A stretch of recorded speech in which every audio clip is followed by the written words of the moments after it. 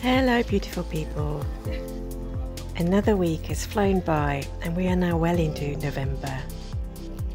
The weather is still strangely warm and very dry, and our region of Greece hasn't had any significant rainfall since the beginning of September, when Storm Daniel created havoc in central Greece.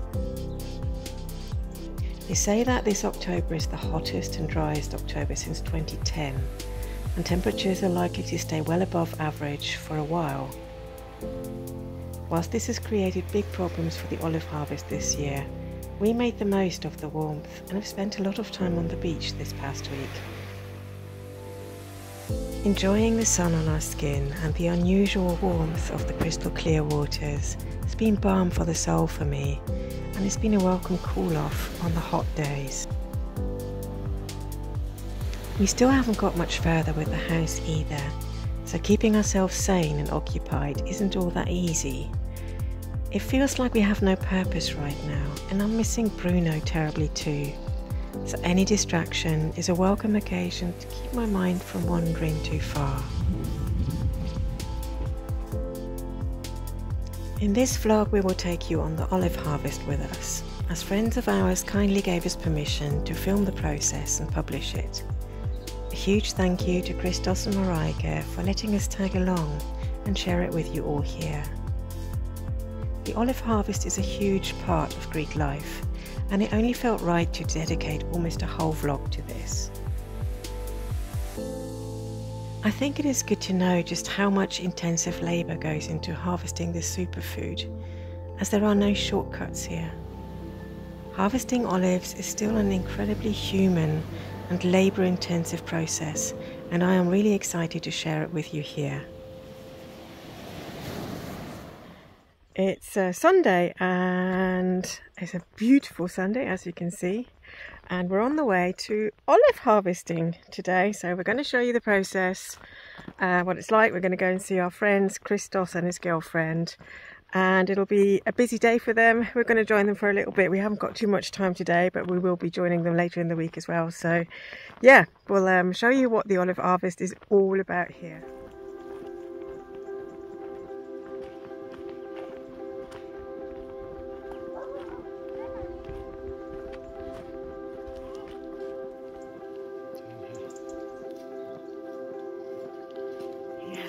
Got to start. You're not on there, so don't worry.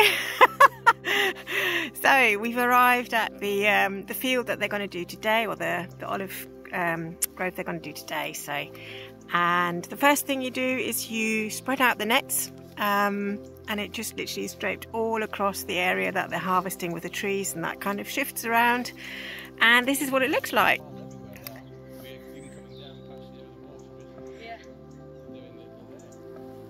So, and it's just a, you know, really typical, many use just plastic sheets or whatever, or netting like this, but just the olives, and then they gather them, pour them together, and then the sorting process with leaves and that kind of thing starts. But yeah, we'll see some.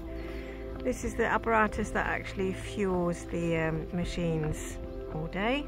So it's a big strong leisure battery, and that will then work with this little baby up there.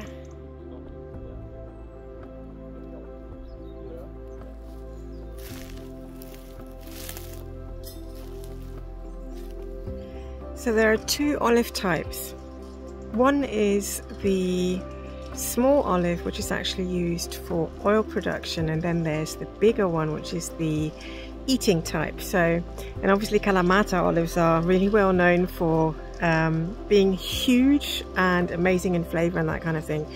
But today, and especially around here, the Messinian Mani here tends to be mostly just the olive oil producing trees. So the smaller fruit, and yeah, olive harvest kind of starts late October, end of October, and then from November everything is in full swing. It's also the season that you're allowed to start fires again, so a lot of the offcuts, because the trees are tended to as well, they will be burnt any of the leaves, that kind of thing. So it's, you know, it's a real process, and it's just part of life here really. Everybody gets really excited about olive harvest, and it's super hard work. It's still, you know, temperatures are going up to 26, 27 degrees still during the daytime, so it's hard work.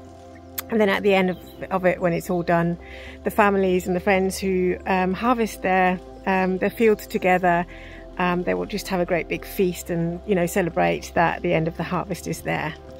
So I'm just going to show you the difference, because I've actually found an eater here as well, so you can see the difference in size and size of tree as well, size of leaves and the fruit. So first of all, what I'm going to show you now is an oil producing tree, smaller one, and you can see the leaves are quite small. So I'll take one of these leaves with me because I want to show you the other bit. And this is an eater, so I need to try and find somewhere where I can actually reach. But first of all, let me show you the difference in leaf, so you can see much bigger leaf compared to the small one. I can easily reach, and you can see the differences.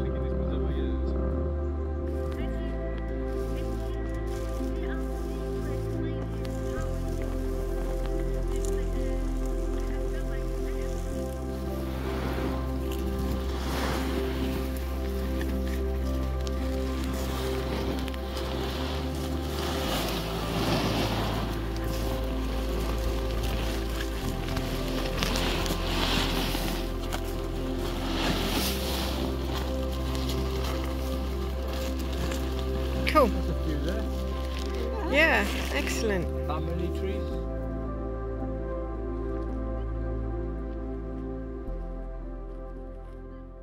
So this part of the process is the next thing. The olives are off the tree, and now it's really important to get the worst of the leaves out before they can actually then be packed into the sacks and taken to the factory. So that's what Simon is doing right now. Very labour intensive. It's all very labour intensive actually, because it's all done by hand. So yeah.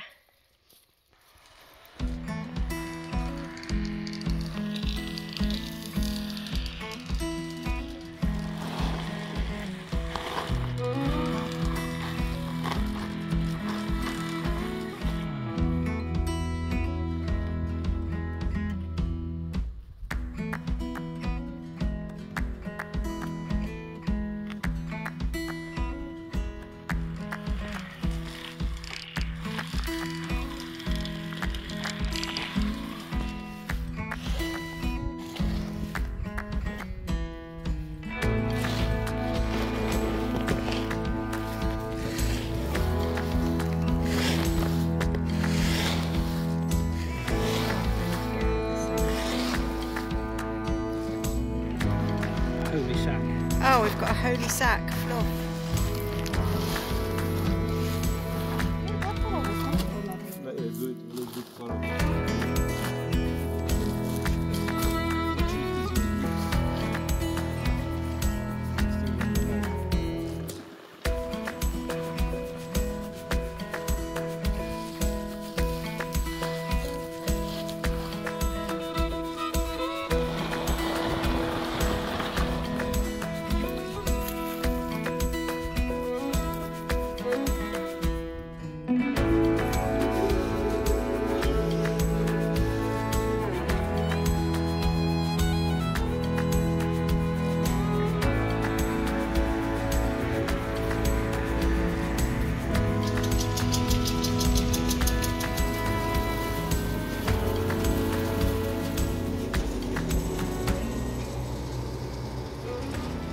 Hey beautiful people, I think it's the 6th of November, I can't even speak at the moment, and I've just had a phone call from Christos and his girlfriend that they are going to the olive press, and that was the last bit that was still missing for the vlog, so because I didn't get a chance to do that part last time. So we're here, and as per usual it's super busy here. It's kind of the height of the season now, so everybody's starting to pick and bring their olives in.